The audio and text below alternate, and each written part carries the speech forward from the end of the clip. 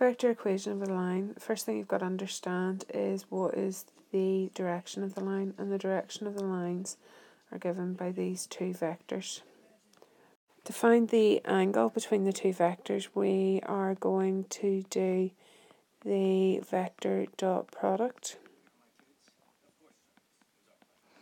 which is equal to the magnitude of the first times the magnitude of the second cosine of the angle between them.